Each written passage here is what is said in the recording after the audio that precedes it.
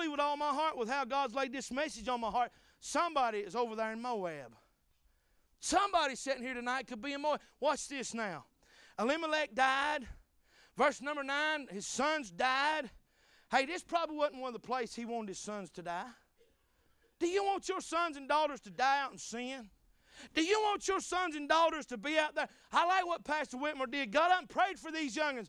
God called them to the mission field. God called them to the pastor. Hey, there's going to be some good. If the Lord tarries, there'll be some good preachers and Sunday school teachers and choir leaders and good godly mamas, amen. That's what we need in our society today. Amen, that's what we need in our families today. Mama just don't want to be a mama no more. I know y'all say mother down south, we say mama, amen. There's 3 kind of M's down the south. Antonyms, synonyms, and momonyms. You get that after a while, but anyway, what I'm saying tonight, listen, the perils of there. Now Naomi is left behind. How many of you tonight, you might be sitting here, you might be the one that's been left behind. You might be the one that's been left behind because you didn't go where God wanted you to go. I took a little bit different twist on this. I know it's about missions, but this will apply to it. Maybe God's dealing with somebody's heart to do something. To do something more. There's always more to be done, amen. Always the prolonging of there. Look at verse number 4. And the Bible says, and they took them wives of the women of Moab, and the name of the one was Orpha, and the name of the other Ruth, and they dwelled there 10 years. Wait a minute, hold up, hang on. I started out, they just went for the night, and now it's been 10 years. How many of you, Lord have mercy, men have started a project at the house?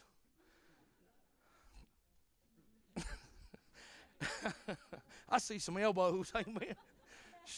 My wife's going, yeah, you started a project at the house, or amen, brother, you're the first honest one, amen. Started a project at the house, remodeling the bathroom, kitchen or something, started building something, and man, you're going to get that thing, you're all fired up and going to do it. 3 months goes down the road, I'm going to do it. 6 months is gone, I'm going to do it. 2 years has gone down the road. Well, I'll get to it when I can. I'm a busy man. Sometimes we do things like that in our life, don't we? Put it off. We are creatures of procrastination. Put it off. Hey, I'm the world's worst one. I got three fingers coming back at me when I point one. Procrastination is what? We'll wait. Sometimes we don't need to wait. Sometimes we need to step out and do what God said. Amen. Listen to me tonight. Now their sons have married Moabitish women. Now their stop off or their plans of a short stay is turned into 10 years. How many years are you going to waste?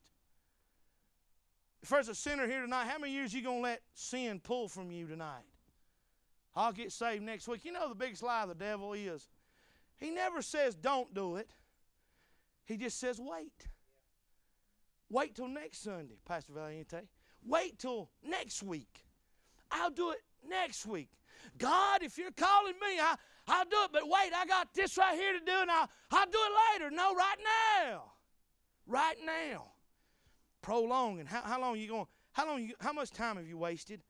Are you there?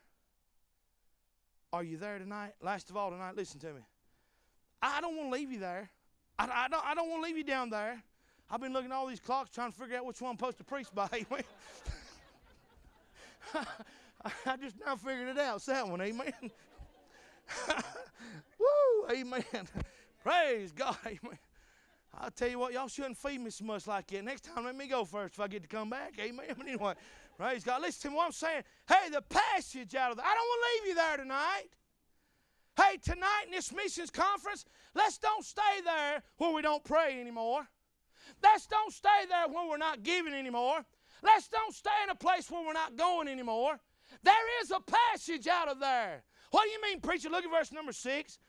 Then she arose with her daughters-in-law. Thank God for a mama-in-law like that. Can I get a witness? Amen? Amen. I know it kills us, but we got to say amen right there. Hey, listen, then rose with her daughters-in-law, then that she might return from the country of Moab, for she had heard in the country of Moab how the Lord had visited his people, giving them bread. Do you realize tonight that through missions, people hear how the gospel is through the Espinels down in Uruguay. He was telling us about how his country is and how they're not real receptive to the gospel and everything, how it's not a lot of churches down there.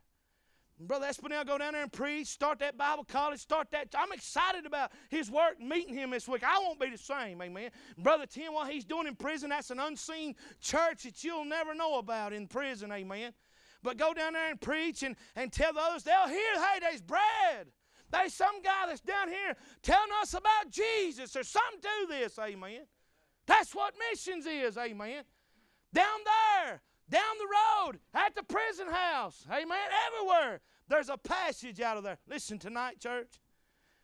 Let's don't close this thing out with just sitting there like a knot on the log.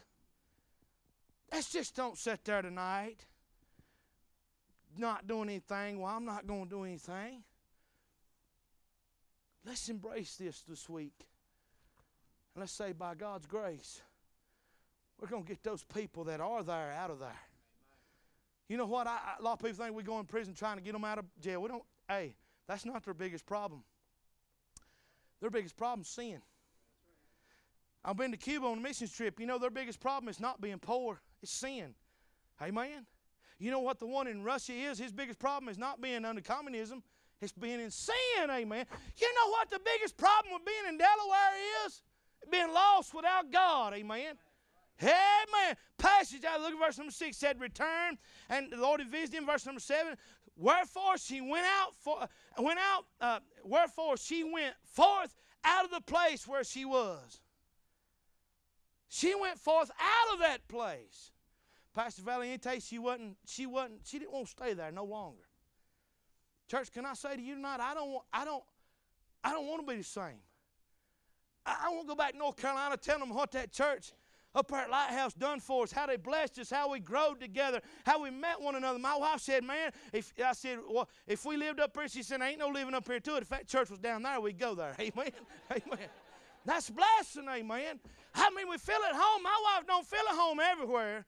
Amen. I mean, I'm just telling you the truth tonight. But go to God, I don't want to be the same. I want to get out. Hey, I want to be different this week. Let God do a work in my life. Amen. Guess what? I get to come right back up here Monday and go to prison right up here at Gander Hill. Where is your there at tonight?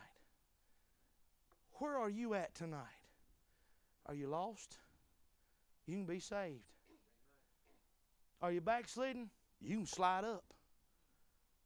Huh? Are you not giving? You can start giving. Amen. Who was it there in Book of Acts? I've preached on her. I can't. Her name's fleeing me right now. She give all. She done all she could. She made them garments there when they buried her. When she died, you remember she made all them garments. She had the ministry of helps. Boy, I appreciate those ladies that done for my wife this week. Y'all made her feel like a queen. Y'all put it on me. I got to go back next week and give her baskets and flowers. And whoa. Amen. Brother Tim, you know you the same way, brother. Amen. Spoil our wives. Y'all killing us. Amen. But anyway, got to get out of there tonight. Where's your there at tonight? I want to leave you with this thought tonight. I want to leave you with this thought tonight. Out of 6 people, 2 got out. Ruth and Naomi. Out of 6 people, 2 got out. 2 got out. Elimelech should have been a missionary to his own family. Shouldn't have got them there. Shouldn't have took them there. Shouldn't have got them away from God. Shouldn't have got them down there away from the Lord. Shouldn't have got them down there today. Just because times are hard and rough, that's no reason to run, amen. That's when we really need to embrace one another. And we need to embrace the gospel. And we need to embrace God and say, God, you'll get us through this. I think sometimes that we have adversities come just to see how strong our faith really is. Amen? Where are you at tonight? Where is your there? I'm speaking to a young person. You've sat here all week. You've heard all these preachers preach. You've heard the call. You've heard something. Has God dealt with your heart on something? Other people, 20-year-old to 40-year-old, is God calling you to do something? And then 40 and older, where is your there at? Where are you tonight?